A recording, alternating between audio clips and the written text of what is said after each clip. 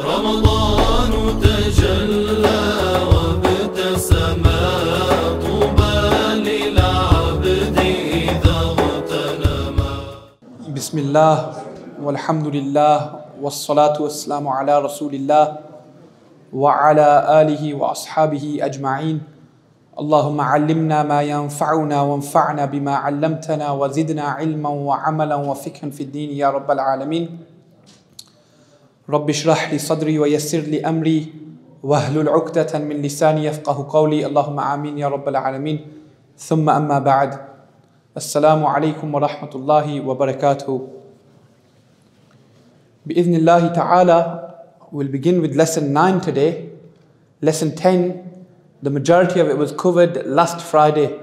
And so tomorrow, inshallah, I want to cover whatever was remaining from lesson 10 and a few miscellaneous rulings pertaining to Jama'ah, because that's not something that's covered in much detail in this text.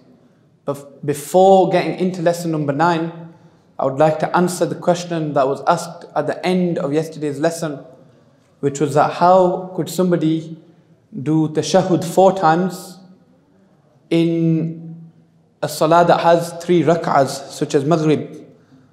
And many people have already approached with their particular answers, but the correct answer, or one of the correct answers, that is, if a person was to join the Maghrib Jama'ah before the 3rd rak'ah, but missing the 2nd. So for example, they missed the ruku' of the 2nd rak'ah and they joined. So they joined either in the sajda of the 2nd rak'ah or in the tashahhud, the first tashahhud which takes place. That would be their first. They would then stand for the 3rd rak'ah with the congregation. After that rak'ah, there would be a 2nd tashahhud for that person. Then the person would get up and make up his first rak'ah that he missed. But in reality, he will have now completed 2 rak'ahs.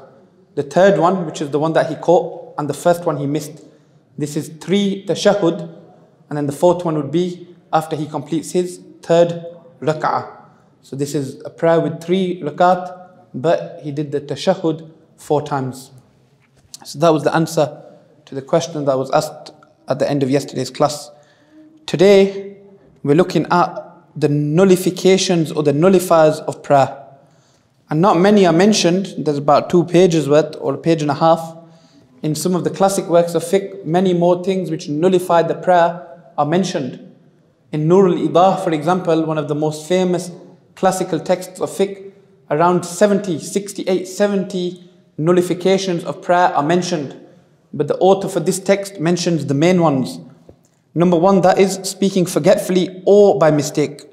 And this is mentioned in Durr Muhtar, that whether a person speaks intentionally in the prayer or unintentionally. Sometimes a person is extremely accustomed to saying wa alaykum salam, or when somebody sneezes saying yarhamukallah, for example. Accidental, deliberate, forgetfully doesn't matter. In the Hanafi school, speech will invalidate the prayer. Imam al-Shafi'i rahimahullah ta'ala, he disagreed. He said that if it was done accidentally or it wasn't intentional, then this would not invalidate the prayer. But within our school, forgetful, mistaken or deliberate, in all these circumstances, speech will invalidate the prayer. Number 2, supplication, dua, which resembles the words of worldly speech. We mentioned yesterday that you cannot do dua inside the prayer in any language other than Arabic. And if it resembles the human speech in any way, shape or form, this invalidates the prayer straight away. This was mentioned yesterday.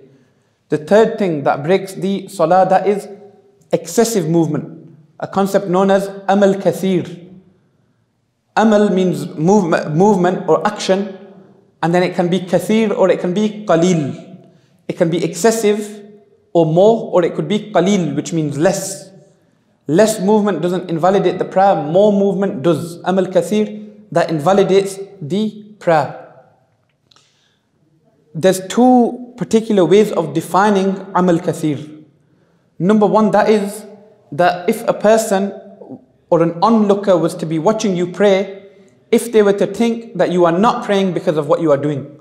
So if you're doing movements inside your prayer such that if there was an onlooker and that onlooker was watching and would think you are not in your prayer, this is one definition of amal kathir.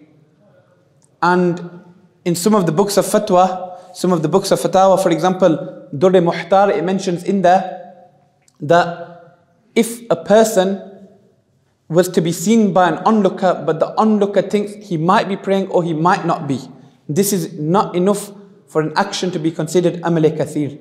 For it to be amal kathir, the onlooker must be quite certain that you were not in prayer because of the movements that you were making. This is the first definition of amal kathir. The second definition of amal kathir, which the ulama have given, that is, if a person was to do 3 continuous movements. 3 continuous movements. This is, according to one definition, amal kathir.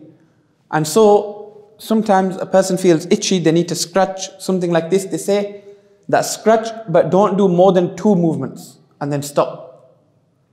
And in one rak'ah, a person is allowed up to 3 amal kalils, if that makes sense. So 3 minor movements per rak'ah is excusable.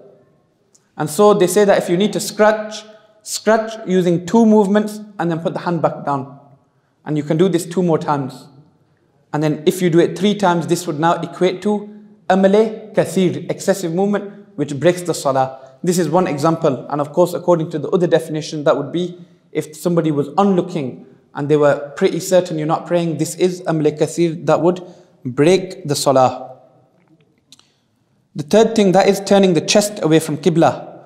Why does this break the salah? Because istiqbalul Qibla is from the preconditions of prayer. So if a person was to deliberately turn the chest away from the direction of Qibla, this would break the salah if done deliberately. If it was accidental, then they say that if it was accidentally moved for the time it takes to do tasbih, then if it's within that time, the prayer does not break. And if it was for longer than the time it takes to do a tasbih, then that would invalidate the entire prayer. Why? Because it's a precondition of the prayer to be facing the Qibla. When it comes to the face, turning the face away from direction of Qibla does not invalidate the prayer. But it's mustahab when in qiyam to be looking downwards at the place of prostration. Why? Because the Prophet ﷺ said that the musalli, the person who is praying, as long as that person is praying, Allah subhanahu wa ta'ala's mercy is attentive towards that person. For as long as he is not looking side to side, when that person starts looking side to side, becoming inattentive, then the attention of Allah subhanahu wa ta'ala's mercy will also leave that individual. This is a hadith which states the importance of not looking side to side, even though the face facing Qibla is not from the preconditions. Many hadith and many ulama, they speak about the importance of not looking side to side with the face in salah. But turning the chest away from Qibla deliberately, this would invalidate the salah. Eating and drinking. The prayer is not void if a person eats something that was left in between the teeth smaller than the size of a chickpea. And this is the same with your fast. If a person had food in the mouth from before the prayer, they ate and then they rushed to the mosque to pray, or time was short, or for whatever reason, they still had particles of food remaining in between the teeth. If you were to equate all them pieces of food that are stuck in between the teeth and they were less than the size of a chickpea, then if you were to swallow them during the prayer would not invalidate. If it was to equate to more than the size of a chickpea, or it was to come from an external source, meaning it fell into the mouth. Or for example, if you're praying outside and rain came into the mouth, to swallow this would invalidate the prayer straight away. It's the same with the fast. If you close your fast and after the time for Fajr has begun, you can now no longer eat or drink. But food particles remained in between the teeth such that if you were to equate them, they were less than the size of a chickpea. If you were to swallow these particles of food, it would not invalidate the fast. If on the other hand, they came from an external source, even if that external source, even if it was only to amount to the size of a sesame seed, this would break the fast, if it was from an external source. Similarly, if the food inside the mouth remained in the time for Fajr began, and that equated to more than the size of a chickpea, then swallowing this would break the fast. When we say that food up to the size of a chickpea can be swallowed if it was already inside the mouth and it would not invalidate the fast, this doesn't mean you should swallow the food. It means that if it was accidentally swallowed, it would not invalidate the fast. But the point is that eating and drinking invalidates the prayer. To clear the throat without valid reason, to make unnecessary sounds, it is permissible to clear the throat for recitation. And this is a big one. You will notice in congregation, almost every time one person makes the sound of a cough or clears the throat, a whole host of people will all start clearing their throat. This happens if you make unnecessary sound inside the prayer, or you cough and clear the throat for no reason, meaning it wasn't out of reflex, there was nothing stuck in the throat, there was no need for you to clear the throat and make that noise, this would invalidate the prayer straight away. And this is something we need to be careful of, because sometimes when we hear somebody clearing the throat without even thinking, we start making that noise. This invalidates the prayer according to the Hanafi school of fiqh. The next one, to reply to somebody sneezing, this is something we've already mentioned. To respond to bad news or good news with Alhamdulillah or Inna Lillahi wa Inna Ilayhi Raji'un. Now, this particular phrase, Inna Lillahi wa Inna Ilayhi Raji'un, generally you use it when you've lost something or when a person passes away and so on and so forth. And so I just want to mention the mas'ala regarding crying in the prayer. If a person is crying because of the meaning of the words, or because of khushu', or because they are thinking of hellfire or paradise, this would not invalidate the prayer. But if a person is praying an obligatory prayer and they're crying because they've lost a relative or a friend or something like this, then if sound was to come from this crying, this too would invalidate the prayer according to the majority of Hanafi jurists. And this is something which is mentioned in the books of fiqh. If you are crying due to the loss of a relative or due to something else worldly related, if a sound comes out, then this is deemed as unnecessary sound and it breaks the prayer. On the other hand, if you're crying because of the meaning of the ayat or the words of Quran al-Kareem, or because of khushu' or similar reasons, then the prayer is still intact. If a person is in the state of tayammum and gains access to water and is capable of using it, then the prayer breaks. Why? Because it's a precondition of prayer that a person is in the state of wudu. And tayammum is there as a replacement for wudu, as alhamdulillah we covered in a decent amount of detail. If water becomes available to an individual whilst they are praying, then as soon as that water becomes available, the tayammum breaks. A person is no longer in a state of ritual impurity, and a person needs to go and make that wudu.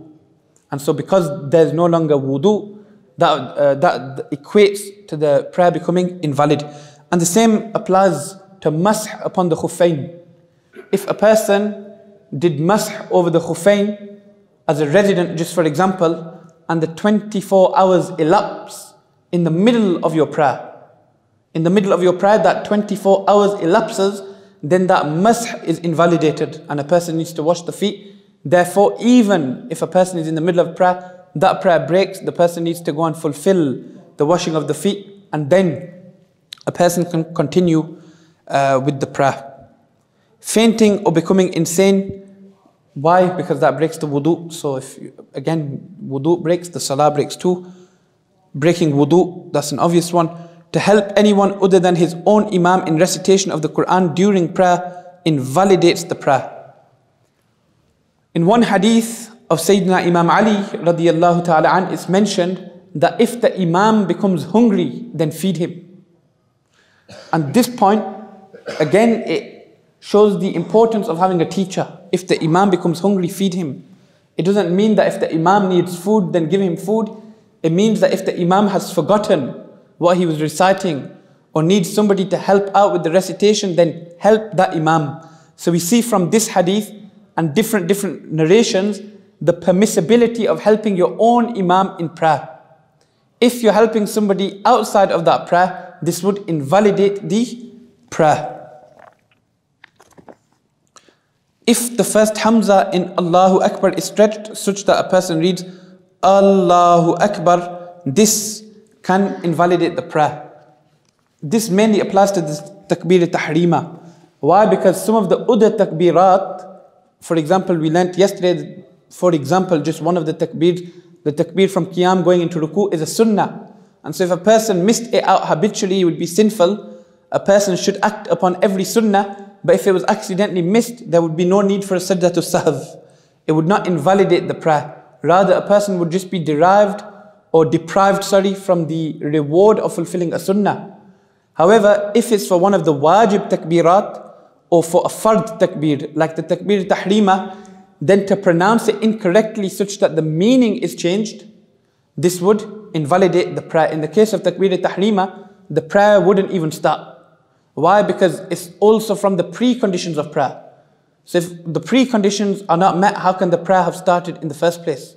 If it's for one of the wajib takbirat, like the takbir of kunut, or the takbirat which are added or additional in the Eid prayer, then this would invalidate the prayer, or if done accidentally, it would necessitate the sajdatul sahv. Reciting Quran that is not memorized during salah. If a person is reciting an ayah which they know off by heart and they are reciting off by heart, but that ayah happens to be in front of them and they're looking at it, this would depend. If a person is taking inspiration from what is written in front of them, this would break the prayer. If they are just looking at it but they are not using it to recite, they know it off by heart, this would not invalidate the prayer. Just to add to this, sometimes in certain masajid there are posters on the wall in the direction you're facing. In certain masajid there's TVs on the wall in the direction you're facing.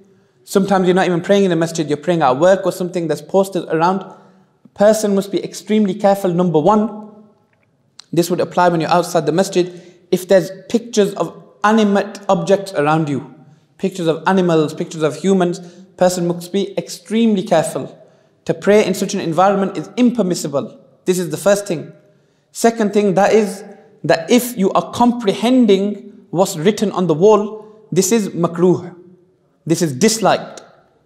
If it's in a masjid, for example, a hadith is written on the wall with translation, or an announcement is written, if you're looking at that and comprehending it, taking it in during your salah, it is disliked. It doesn't invalidate the prayer, but it's disliked. And if you're comprehending something which isn't related to the deen, the ulama mentioned that the level of dislikedness is even higher. But the point here is that reciting Quran which is not memorized during salah, this breaks the prayer. This invalidates the prayer. Reading from a mushaf whilst knowing it by memory as well, Imam Abu Hanifa considered this to nullify the prayer, whilst the Sahibain considered the prayer to remain valid. Sahibain refers to Imam Abu Yusuf and Imam Muhammad, the second and third most big, or they are second and third in terms of authority within the Hanafi school. The two main students of Imam Abu Hanifa. They held the opinion that if you are holding the mushaf just as a backup, but you're not actually reciting from it, your prayer would be valid. But Imam Abu Hanifa, and this is the opinion that the ulama tend to stick to, that is that even holding the mushaf or looking at it for inspiration, this invalidates the prayer. Exposure of awrah which is non-excusable for the amount of time it is taken to perform an integral of prayer. What is this amount of time? However long it takes you to say tasbih, subhanallah. The same applies if clothes or the body becomes soiled with an impurity. And this is something which we covered in decent detail already, alhamdulillah, during the preconditions of prayer. So I won't expand on it too much. Performing a pillar of the prayer before the imam, given that the imam does not join the individual in that prayer. The main implication of this is when the imam starts saying Allahu Akbar to begin the prayer, some people they say Allahu Akbar and they fold the hands before the imam has finished the takbir tahrima. For such a person, the prayer has not even started. Person must be cautious that they are following the imam, not reciting ahead of the imam when it comes to the arkan of the salah. Why? Because if you miss the arkan, the prayer is invalid.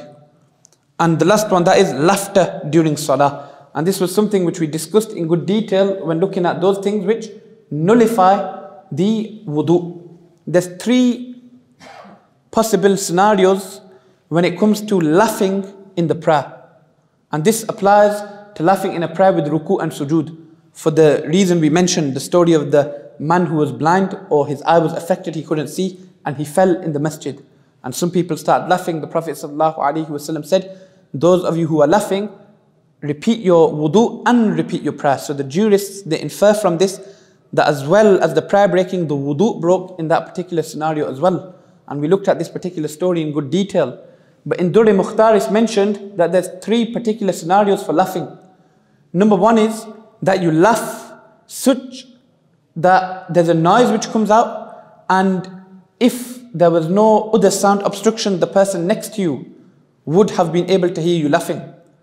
Even if you're in a room completely on your own, if you laugh to the extent you make a noise that if there was somebody next to you and it was completely quiet, they would hear you, this invalidates the wudu as well as the prayer. If you're praying and you laugh such that you heard the noise that comes from that laughter, but if somebody was stood right next to you, they wouldn't have been able to hear, then it's mentioned that this invalidates the prayer but not the wudu. And if you're laughing such that there's no noise whatsoever, no noise whatsoever, in other words, it makes you smile, but you don't actually make that laughing sound, then this does not invalidate the prayer or the wudu. So these are the 3 scenarios. Very, very important, especially for youngsters these days. You see in schools, it's very, very common. One kid is praying, another kid is trying to make him laugh. So it's important that we pass these masail on to our youth. And of course, we should encourage them and warn them of the dangers of disturbing people in the prayer. But what is the ruling? It's good to know that is, if somebody would have been able to hear you laugh if they were next to you, this breaks the wudu as well as the prayer. If a person was next to you, they wouldn't have been able to hear you, but you could have heard yourself. This breaks the prayer but not the wudu. And in the case there was no sound, this does not invalidate the prayer or the wudu. Forsaking the prayer. When a land is predominantly populated by Muslims and the ruling law is that of Islam, forsaking the prayer and publicly displaying this was considered a communal sin. The individual who abandons the obligatory prayer intentionally out of laziness and makes a public display of this was imprisoned and chastised.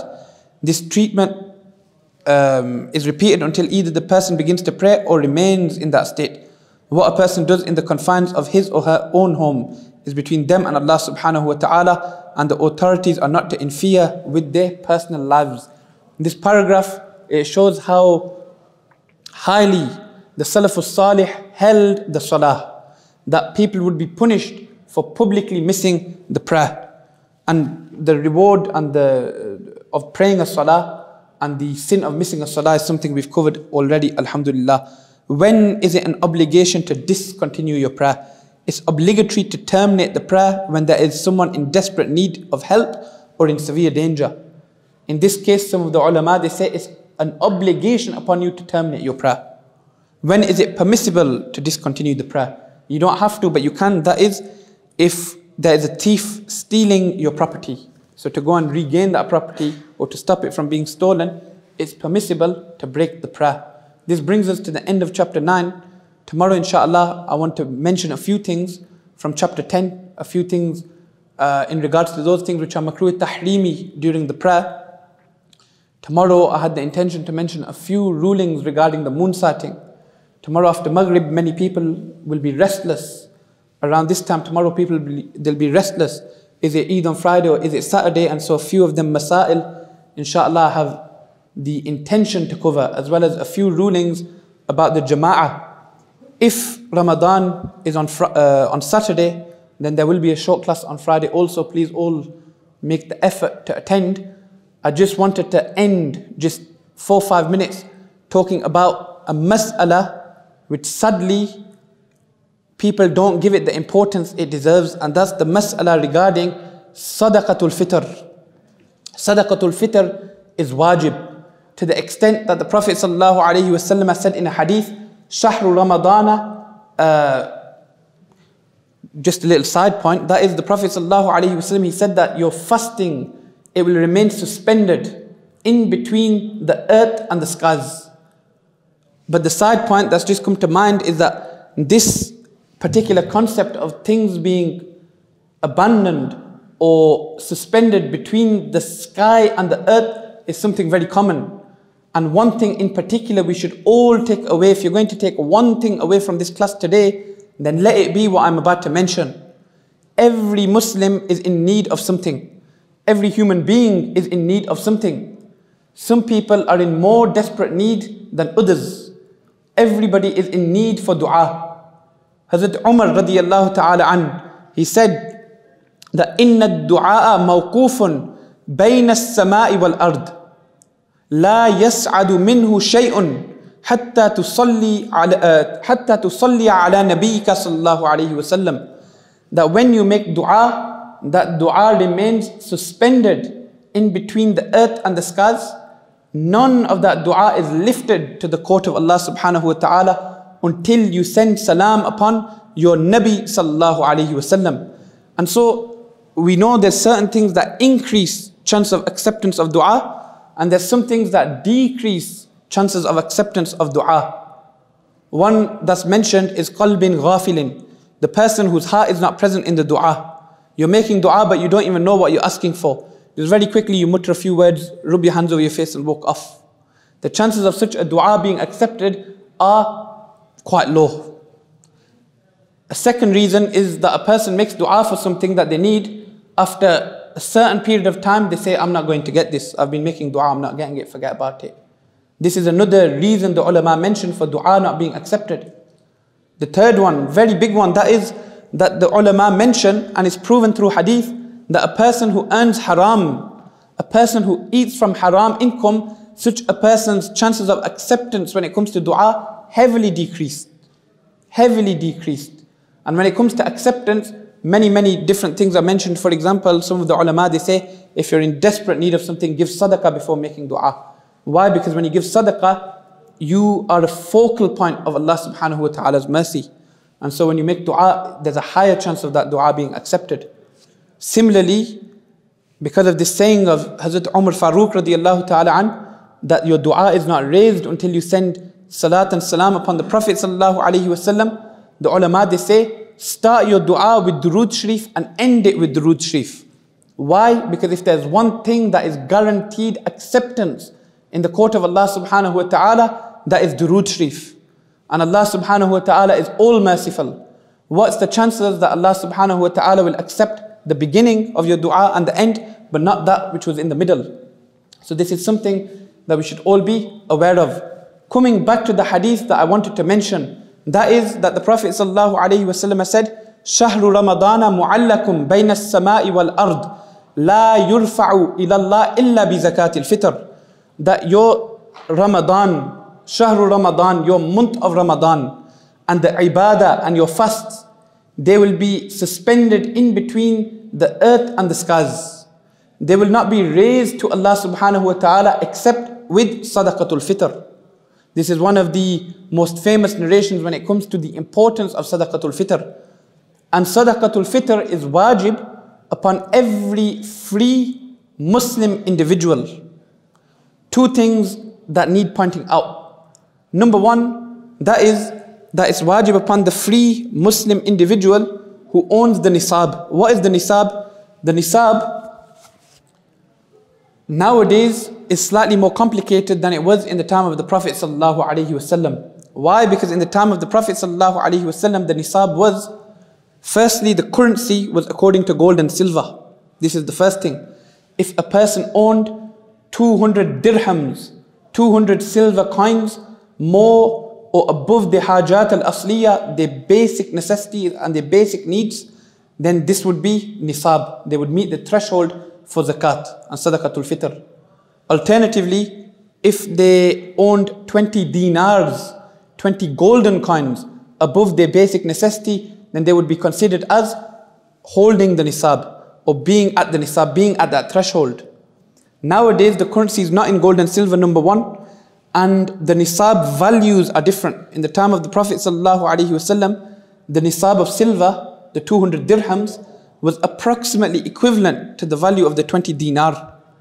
Nowadays, 20 dinar, which is around 87 grams of gold, is around 4,500 pounds in value. Approximately, not exactly, but around.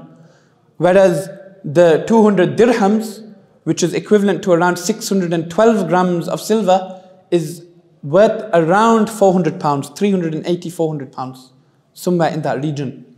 And so there's a big discrepancy. Which one should we use? The ulama, they say that you should use the one which is going to benefit the poor people more. Which one in this country is going to benefit the poor people more? The nisab of silver. Why? Because if you use the nisab of silver, then more people are going to give the sadaqatul fitr or the zakat, and so more poor people are going to benefit. So this is the fatawa or the fatwa of many of the ulama. They've been giving this fatwa for many years, that it's better for you to go according to the nisab of silver in this country. More people will have to give in this manner. And so if you have this 380, 400 pounds more than your basic needs, then sadaqatul fitr is wajib upon you. And sadaqatul fitr is different to zakat. Why? Because for zakat, you need to have held that nisab for at least a year. When it comes to sadaqatul fitr, if you own that amount at the time of dawn on the day of Eid, then it's wajib upon you. So this is for the adult individual, the adult sane individual. Imam Abu Hanifa rahimahullah, he was of the opinion that sadaqatul fitr is wajib even upon a person who is not baligh and upon a person who is not sane. And so it's important that we understand what we do for those who are under our guardianship or those under our care. Let's take children as an example. Children who are not baligh. Children who are not baligh, they can fall into two categories when it comes to giving sadaqatul fitr. Either that child owns the nisab. Nowadays, a lot of kids have big savings because of child fund trusts and because of gifts given on Eid and so on and so forth. If the child does not own the zakat, newborn or a young kid, the majority of children will fall into this bracket. They do not own the nisab. If they do not own the nisab, then it's wajib upon the guardian, the father, to pay on behalf of that child. Wajib. The father is sinful for not paying on behalf of this child. If the child does own the nisab, some of the ulama actually go to the extent they say it would be better to take the wealth from that child's wealth. It would be better to take the sadaqatul fitr from the child's wealth if the child is malik of nisab, owner of the nisab. Some ulama, they say that if the child is not baligh and they own the nisab, then it's not you should take it, it's you can take it. But either way, the permissibility is there. If the child is baligh, then there's one of two scenarios that are applicable. Either that child is under your care, and this is very common, that baligh children are under the guardianship of their parents. Children become baligh by 11, 12 at times.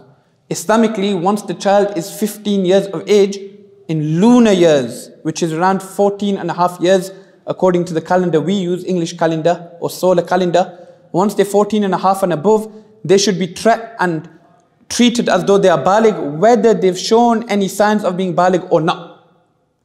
And so, when it comes to these children who are baligh, but under guardianship of their parents, meaning their basic needs are being provided by their parents, food, clothes, bills, shelter, and so on and so forth, then the parent needs to give the sadaqatul fitr, and there's no need to take permission of that particular individual. On the other hand, if you're going to give it on behalf of your child, but that child is not under your guardianship, meaning that child is responsible for their own expenses, they buy their own food, they buy their own clothes, they pay their own bills, then to pay on behalf of that child would only be valid if you've taken permission from that child of yours.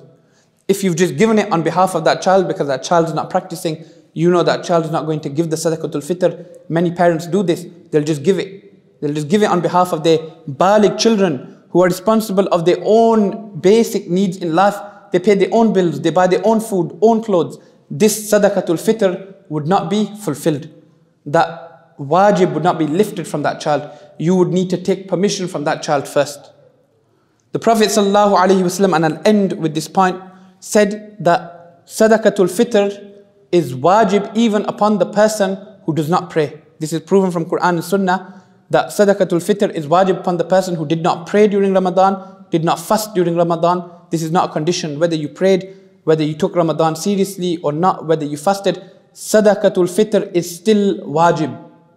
Sadaqatul fitr can be given before Ramadan, before Eid or after Eid. But the Prophet ﷺ, he said, if you give the sadaqatul fitr before the day of Eid, it will be accepted as a zakat. If you give it after the day of Eid, then it will be accepted as a sadaqah. What can we imply from this? Many scholars, they give the reference, like Imam Nawawi rahimahullah ta'ala, very famous muhaddith, he actually gives reference of many big ulama within the history of Islam having said that the importance or virtue of a fard act, the reward of doing something which is fard, is 70 times greater than the reward of doing something which is nafal. The Prophet ﷺ said, if you give the sadaqatul fitr before Eid, it's accepted as zakat. Zakat is farz. If you give it after Eid, then it's accepted as a sadaqah, which is still rewarding. But from this you can imply that there's around 70 times more reward on giving it before Eid than after Eid. Whether it's 70 times or more, Allahu A'lam, but it's absolutely clear that there's more reward and there's more preference in giving it before Eid. Two things to note. Number one, that is, why should you give it before Eid? The Prophet ﷺ said that when you give sadaqatul fitr, there's two major virtues of it. Number one, it acts as an expiation for any useless or obscene talk that you did whilst you were fasting. And number two, it gives food to the poor. These are the two biggest virtues of sadaqatul fitr. If a person hasn't given sadaqatul fitr in their life, they can still give sadaqatul fitr for the years they've missed. And so those of us who have been negligent towards the deen of Allah subhanahu wa ta'ala, or if we know people who were negligent, whilst Allah subhanahu wa ta'ala has still given us life to rectify our mistakes and fulfill those obligations upon us, we make dua. Allah subhanahu wa ta'ala gives us tawfiq to do so. Indeed, Allah subhanahu wa ta'ala and His beloved Rasul know best. Wa akhiru da'waya anil hamdulillahi rabbil alameen. Bismillahir rahmanir rahim.